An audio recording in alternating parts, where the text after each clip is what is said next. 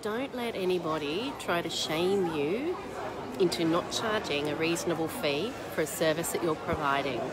Just because somebody doesn't like the fact that you're charging them a fee doesn't make it unethical for you to do so.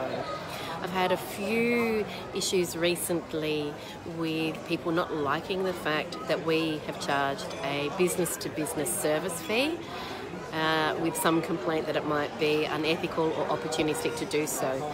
The reality is, when you run a private business, you need to bill for time spent.